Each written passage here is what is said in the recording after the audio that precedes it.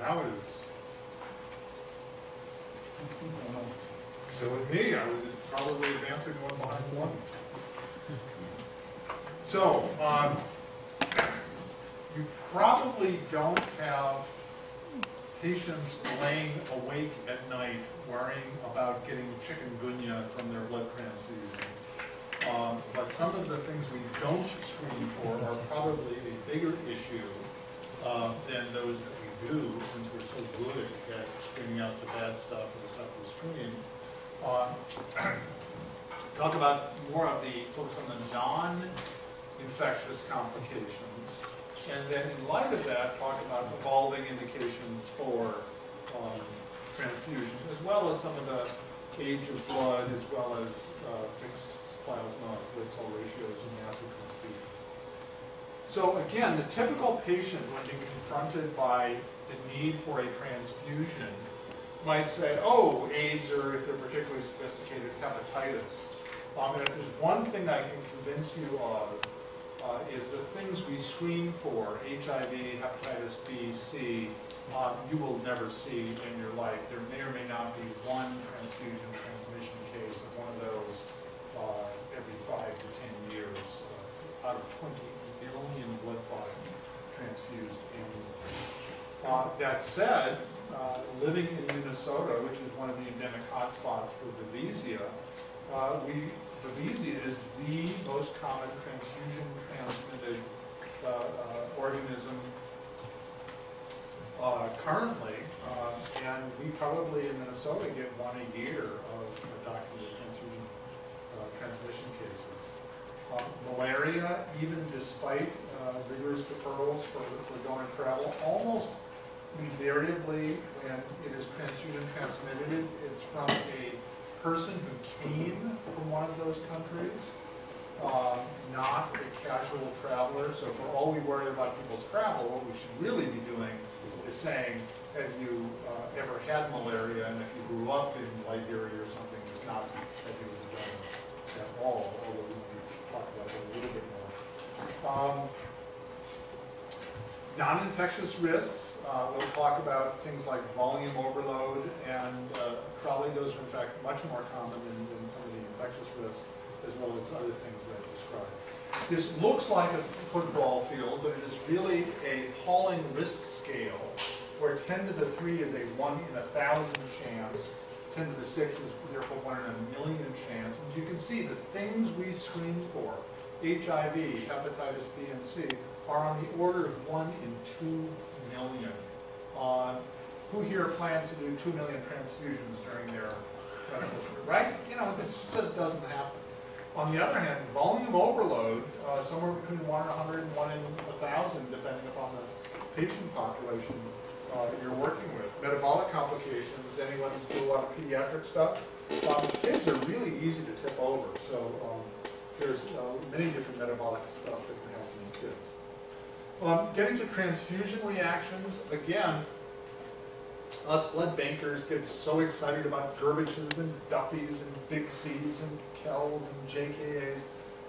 It is important to do all that screening, but in fact from a fatality standpoint, hemolytic is a really big deal to worry about. There are still, sadly, 2 to 3 hemolytic deaths per year, people that are group O that got group A or group B blood because somebody didn't check an armband. So who here has sent a sample to the lab and had it rejected because you forgot the middle initial of the patient, right? Really annoying. Doesn't it just annoy us? God bless the lab for doing that. Because that's by having a zero tolerance policy, that is how we have gotten to, when I trained, it was 10 or 20 fatalities a year out of 10 million transfusions. And yes, I know you weren't born then. You were thinking it. But no, I mean, when Ellen and I trained, just kidding, it was 24 or more fatalities a year. And by having a very strict zero tolerance policy for mislabeled specimens, and the blood bank was really the leader of the lab in doing that, we have virtually eliminated those errors. Delayed hemolytic transfusion reactions, again, forming antibodies. We all form antibodies against the stuff we don't have, And so typically, ABO, you can have antibodies right away, but all the rest, you need to be exposed to that. And it's often 2 to 3 weeks later. So it is important, if you're having somebody that's gotten a lot of transfusions, that somebody is following up with them in the weeks after, that you're not just sending them off to nowhere. It's warning them, if you're not feeling well or have any other symptoms, and in the next month give us a call, because people can make antibodies 2 or 3 weeks later, and if their significant portion of their blood turns out to have been incompatible, they can hemolyze after blood donor. The only kind of transfusion reaction you should feel comfortable restarting the unit is a mild allergic reaction where, yeah, stopping the plasma and giving an antihistamine and restarting is probably okay. So, by far, the most common fatality from transfusion was and remains transfusion-associated lung injury, or trolley. Does anybody know what happened right here that dropped the trolley numbers in half?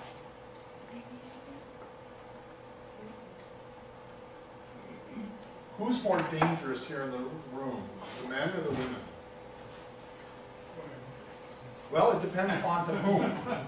So 80% of our massive transfusions at Hennepin County are men having done something really stupid to themselves, right?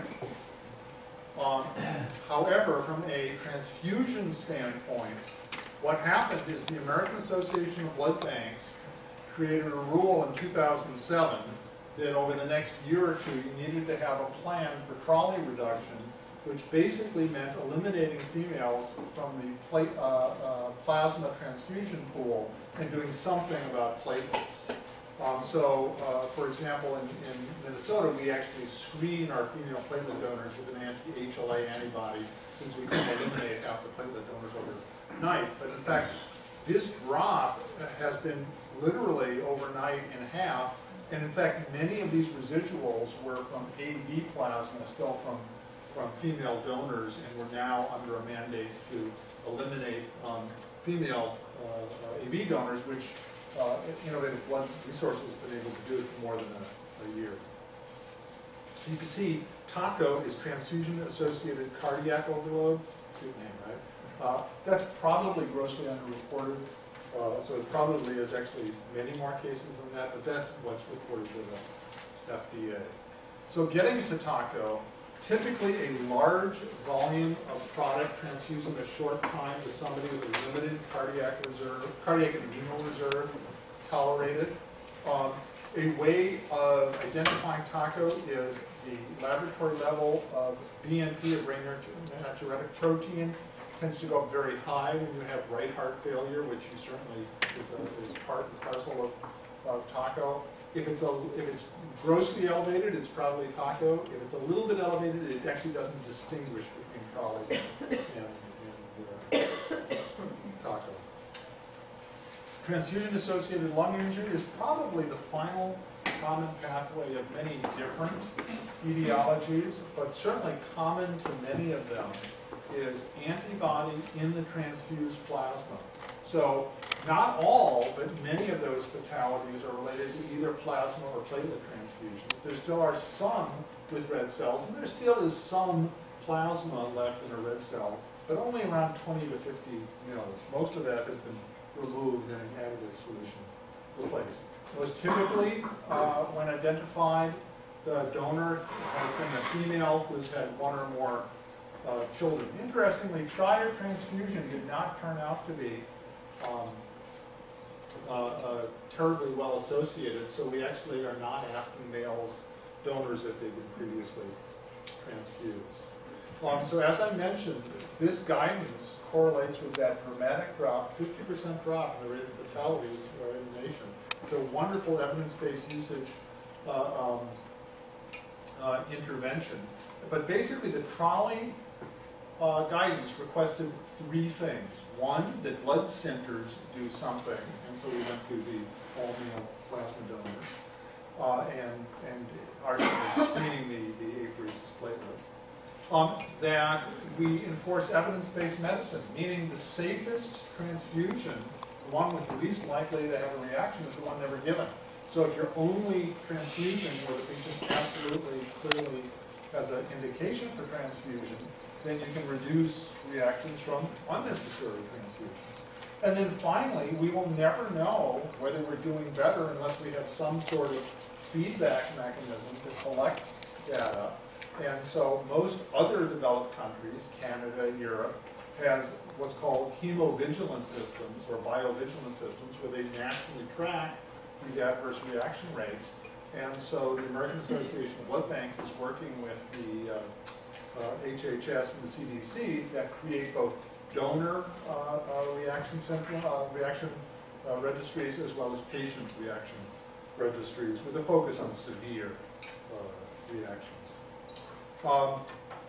So as I mentioned, the trolley mitigation steps include going to all male plasma and screening the females with anti-HLA antibody. Talking it just as an example of evidence-based usage, I also cover a large trauma hospital in Hennepin County, and you can see the number of Titan screens, this white bar. When people lost their jobs and lost their insurance, they didn't stop getting health care. They just came to Hennepin because they don't often pay us. Oh well, we're the safety net hospital, what can I say? So at a time when the Titan screens were going from 3,000 to almost double that number, the amount of red cell use went down, and in fact, between 2009 and 2013, it actually went down 24%.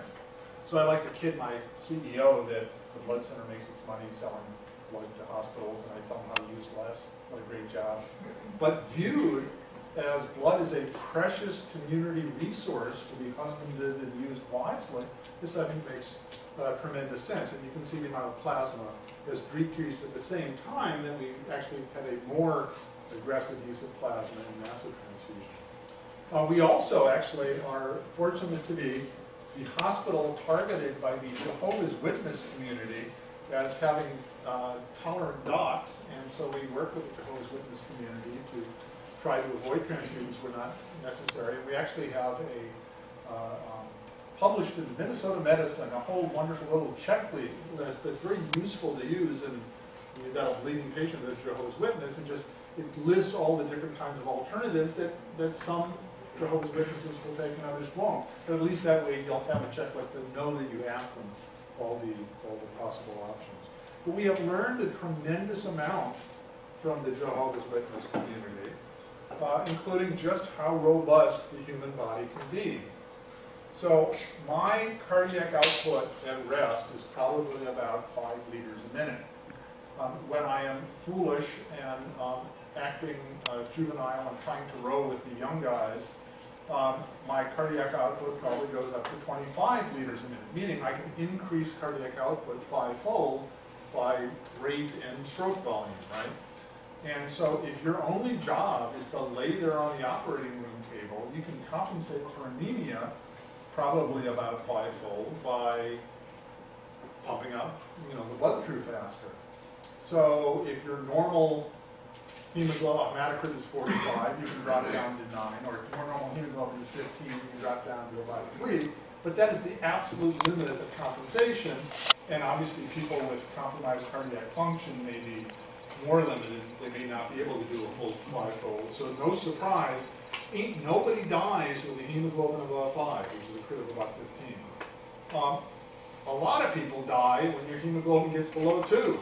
And, these are not super large numbers, but you can see clearly below 3, people have a high risk of mortality. This is done by my my friend Jeff Carson, who has the dubious distinction of presiding over a hospital in Englewood, New Jersey, where if you think we collected Jehovah's Witnesses, they have from the entire New England area. So it shouldn't surprise us that in a randomized prospective trial that could only be done in Canada, where you could actually get 2 doctors and 2 ICUs to actually follow the same protocol, They did a randomized prospective trial. You're probably familiar with the HUBER trial, or the TRICK trial, which is transfusion in ICU, randomized prospective trial, 7 versus 9 grams. You don't get into an ICU in Canada because you're healthy either. I mean, their patients are just as sick in the ICU as ours. And they did just as well or better at the lower transfusion trigger of 7. And this is one of the most cited trials. But Jeff followed up on this and did this with little old ladies getting hip surgery who had a known cardiac history. Because we often say, well, yeah, I know that's true for the general patient, but what about the person that had a heart attack 5 years ago? Well, in little old ladies getting hip surgeries who had a known cardiac history, did a prospective randomized trial. In this case, it was 8 versus 10, because Jeff didn't think he could get any orthopedic surgeons to sign anyone up at 7.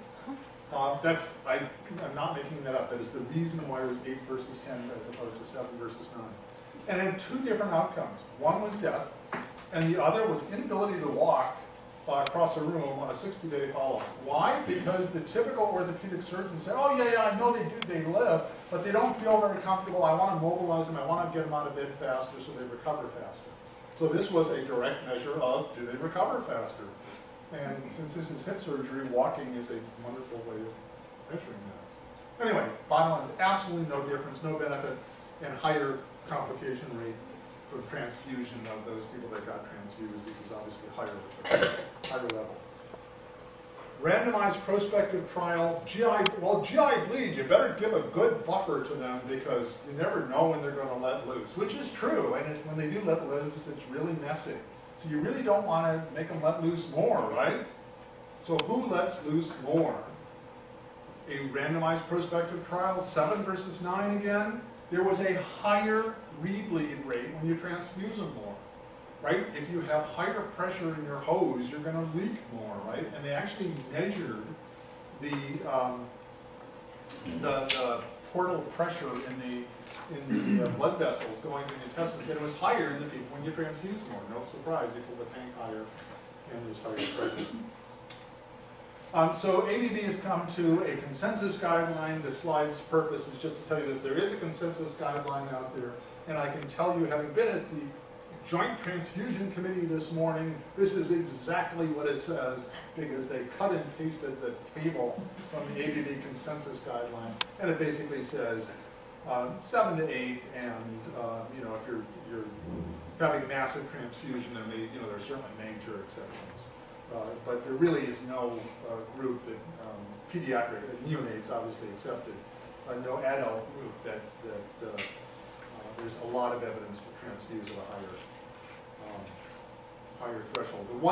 The one exception, major exception, is 3 people presenting with a cardiac myocardial infarction in process actually do better with hemoglobins above 10.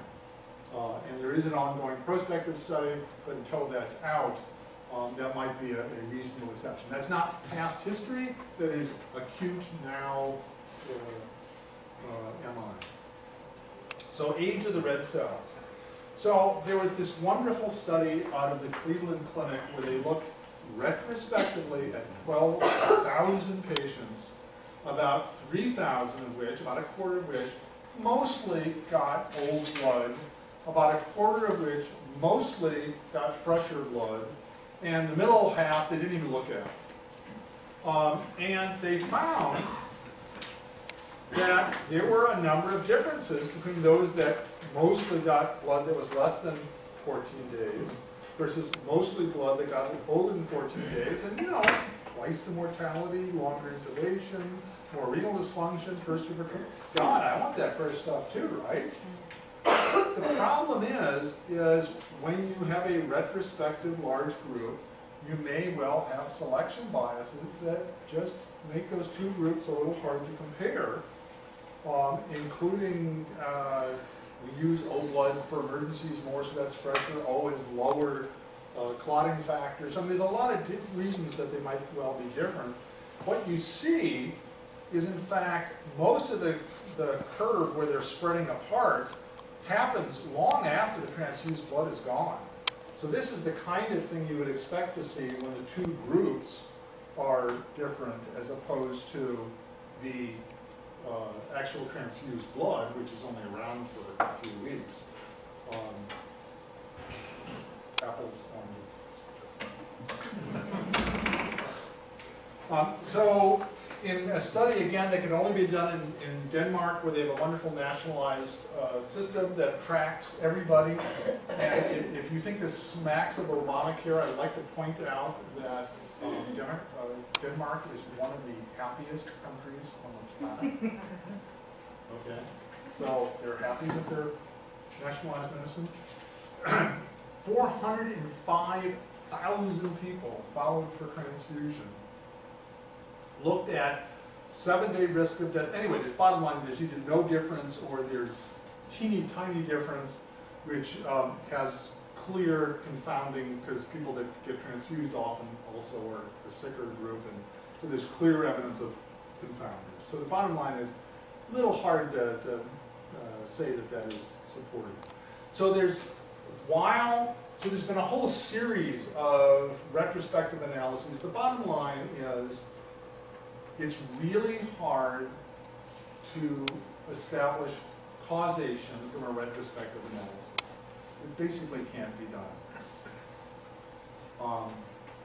So there are a series of prospective studies that are ongoing, only one of which has been reported so far, and little people being little, it's easier to collect data and follow up on little people. And so the one study that's out so far is a neonatal age of blood transfusion study, where it was super fresh, average 5 days old, versus standard of care, which is about 2 weeks old. And again, if you give really old blood to a neonate, you can cause hyperkalemia. So there's reasons they couldn't give real old stuff. Anyway, absolute no difference between the two groups. So in the one randomized prospective trial to date, again, NICU, you can't generalize that to your patient population. No evidence of benefit. The one thing I do want to rant and rave about is autologous donations. I'm incredibly proud of the Lincoln, Nebraska community that outdated exactly 0 autologous units this year because none were drawn. I attended a transfusion committee at noon yesterday in Duluth, Minnesota, where guess what their outdate rate was on their autologous units? 100%. They've got this oral surgeon. Anyway, I won't go there. I mean, if you're having 100% outdate, you think that maybe is not a useful product? You're making the patient anemic and cranky. They get charged for it, and then they don't use it. Anyway, 50 to 70% of units used nationwide. Autologous units are never transfused, so it results in increased economic cost at little documentation patient benefit. So even if you do have a patient that's absolutely pleading for it, it's worth having a dispassionate discussion of risks, benefits, and why it probably does not make much sense. So, which gets us to blood management. So most hospitals are introducing some sort of blood management program, which is really just a systematic look at who is using what. Are there cardiac surgeons that are using twice as much blood as others? But if they have a better patient outcome, well, maybe that's good. But if they don't, maybe all that extra transfusion isn't warranted. And just starting with some very simple things like, are you transfusing according to the guidelines? And having those kind of tools, and then moving into computer tracking tools, which just make that process easier, has resulted in a significant decrease in usage. The United States, sadly, was using over 55 units per 1,000 population.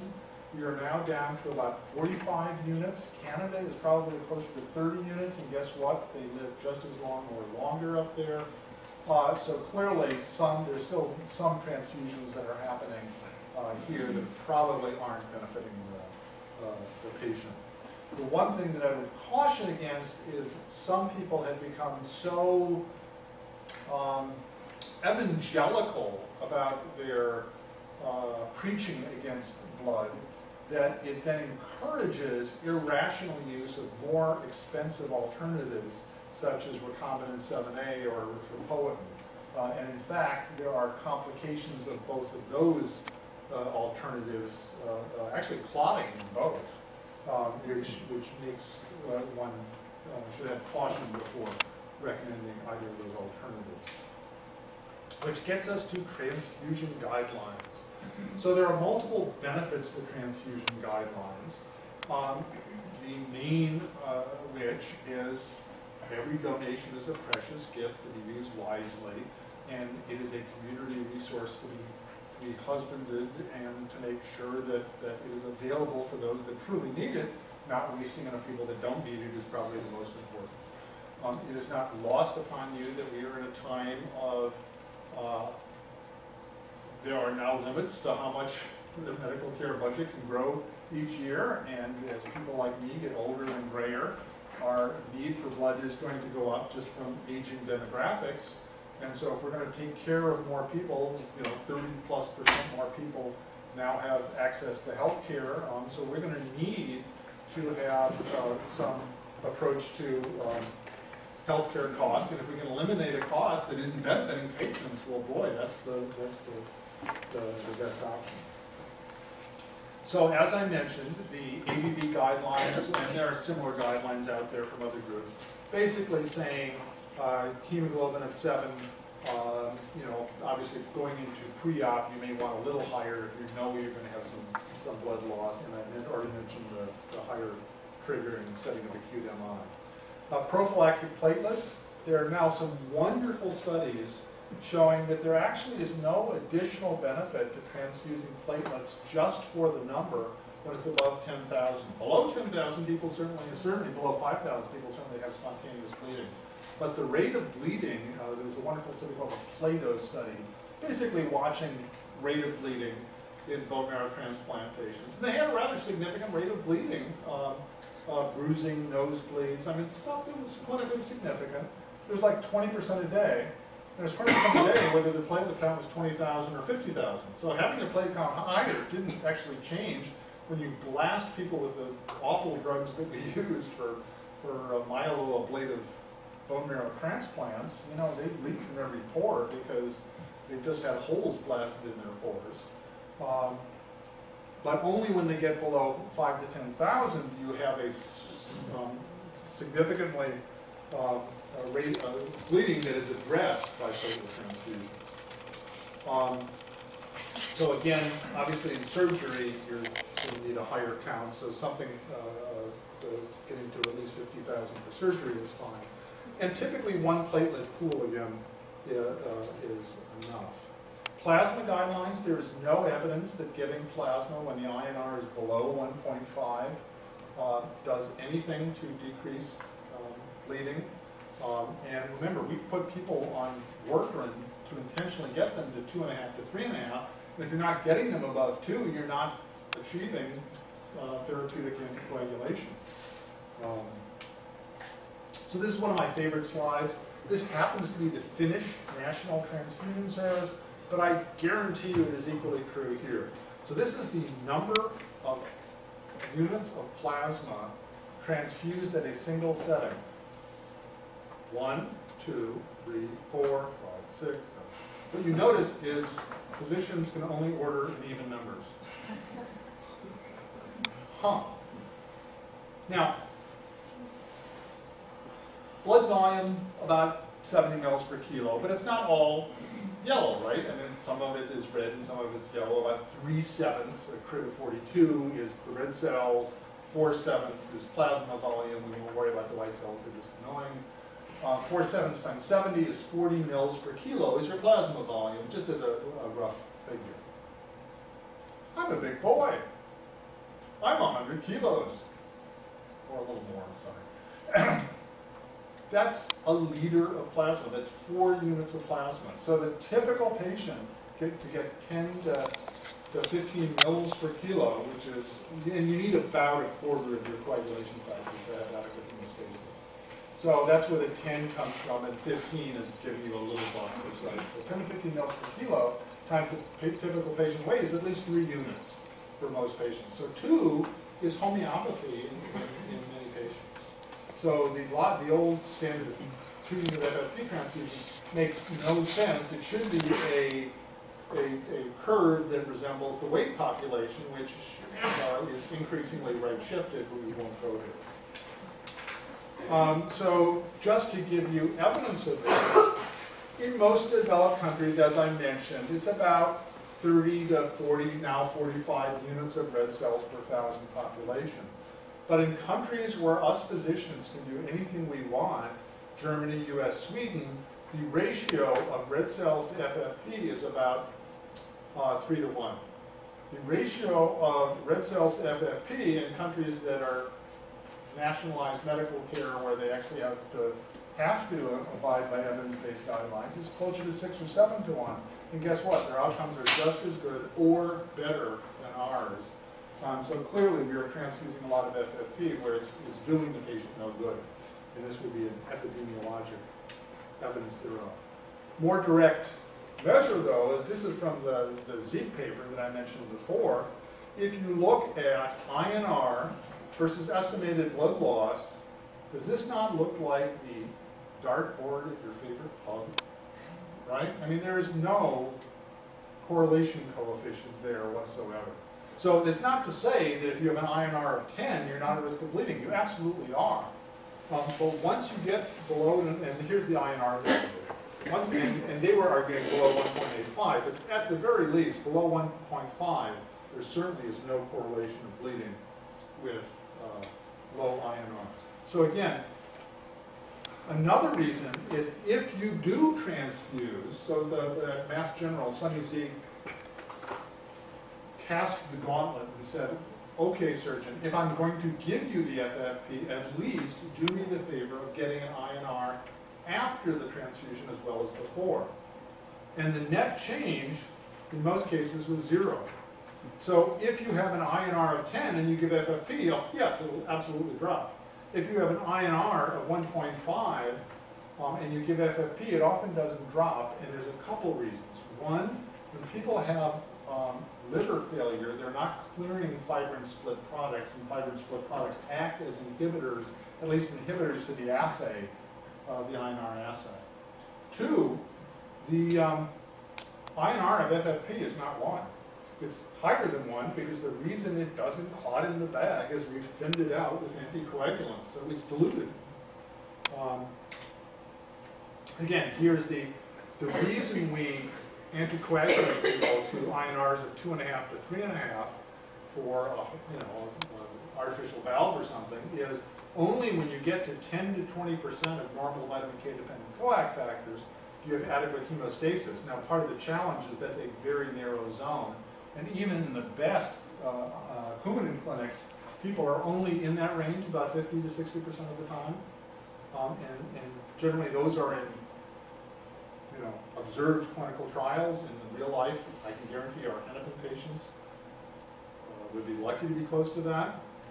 So it's not that hard giving FFP to get somebody from 5 down to 3, but it's terribly hard to go from 1.3 down to 1.1. That might be more volume than you can give them, and there are plenty of cases that Sonny has reported at Mass General where people have actually put people into cardiac failure trying to get enough FFP, but by pretending to get them below a 1.2. Well, if you keep, pumping in, that's what happens. Which gets us to massive transfusion and the icky pictures. So we have learned a lot from our surgical and medical colleagues that have come back from the Gulf Wars and Afghanistan conflicts, and some of the things they've learned is soldiers are surviving much better with ready access to blood products. And so what they were doing was screening Group O soldiers every month for infectious disease stuff. And then an IED goes off, you stick a needle into the soldier's arm, get some blood, and blood is hanging while you go back. So that came back, so a lot of docs came back with, oh, I need to have fresh whole blood, right? They then did the study once platelets could actually be gotten into the field in Afghanistan and Iraq, and did a comparative study. If you have component therapy, which is, I think the red bars versus the white bars, as opposed to fresh whole blood, the results were just as good. People that didn't get any platelets or plasma, however, did worse, and which is what the ratio of red cells to plasma. So they came back with the idea that having some fixed ratio is good. And so, sadly, into the military literature came this magic, well, we're giving whole blood and red cells and plasma are a one-to-one, right? If you take a bag of whole blood and divide it into red cells and plasma, that's 1 unit of plasma, 1 unit of red cells. So therefore, that must be the best ratio, right? Because that's physiologic. In fact, it takes a while to thaw a unit of FFP. So asking for a 1-to-1 ratio is not necessarily in the patient's benefit when they need a lot of stuff right away. So for example, at our trauma hospital, we're using a 2-to-1 ratio, and that way we can get coolers out faster because it doesn't take us as long to thaw that plasma. And in fact, there's a Canadian consensus trial that reviewed all the literature, and there is no evidence to favor one ratio over another. It doesn't mean 2-to-1 is better than 1-to-1. It means that beware of dogma that there is a magic ratio that absolutely benefits.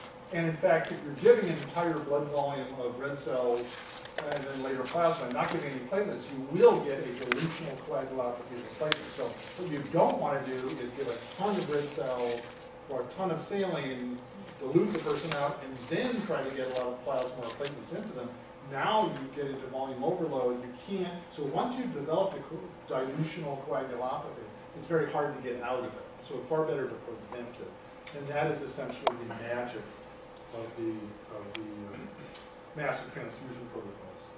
So this is an interesting study, actually out of Emory, suggesting that there was actually higher mortality at a 1-to-1 ratio than a 1-to-2. Now again, this is retrospective, these are not heroic numbers, so it's a little hard to interpret, but this was actually the study that I used to justify not doing a 1-to-1 ratio at our trauma hospital. And here's the Canadian consensus conference that I discussed. Oh, one other thing though, is the CRASH-2 trial did show that early use of tranexamic acid, an antifibrinolytic agent, actually helps in decreasing the amount of blood loss and hence survival. So, actually we'll skip over that. Recombinant 7A, wonderful, scathing article and editorial in Annals of Internal Medicine about 2 years ago now. 95% of the use of recombinant 7A was off-label with no evidence that it was doing any good, and now evolving evidence that it was causing harm. Clots, MIs, strokes, PEs. And so, for example, a trial called Control Trial, randomized phase 3 trial, very large number of patients, looking at standard practice versus a reasonably high dose of 7A. This amount would be about $20,000, by the way, and no benefit whatsoever in the So here we have a rapidly increasing use of a treatment that does not benefit patients and increases the risk of dangerous thrombotic events, at which investigators estimate cost $10,000 per dose, and it's actually gone up since then. Allowing physician autonomy to choose medications is appealing, but not when it results in unhelpful, dangerous, or costly decisions. And so we've had a 95% reduction of our recombinant 7A use in Hennepin. Actually, in 2012, I've carefully left off the slide because it was about the same as 2010, but that was one patient with acquired von Willebrands, which is actually an appropriate package insert indication. We sent them to the university. So, recommendations. Assess current usage to avoid adverse effects of transfusion. Having a transfusion and tissue committee, in which I mentioned I had the honor to attend, Single versus multiple unit transfusions. One of the low-hanging fruit is to suggest transfuse 1 unit, check the hemoglobin. Maybe that's enough for your little old lady who you're only transfusing because her hemoglobin happened to be 7, and if it's up to 9 and she's feeling okay, well, stop after 1 unit. That's probably enough. And again, at Hennepin, by hardwiring that into computer physician order entry, we immediately went from 60% 2 unit, 40% 1 unit to an inverse ratio. Now it's 60% 1 unit. We're still having plenty of 2 unit transfusions, but again, with the common center, there's plenty of people that are bleeding fast. And that has resulted in, helped result in that sustained decrease in product usage. So here, that slide showing this reversal in the ratios. And that is where I am on time. Any questions?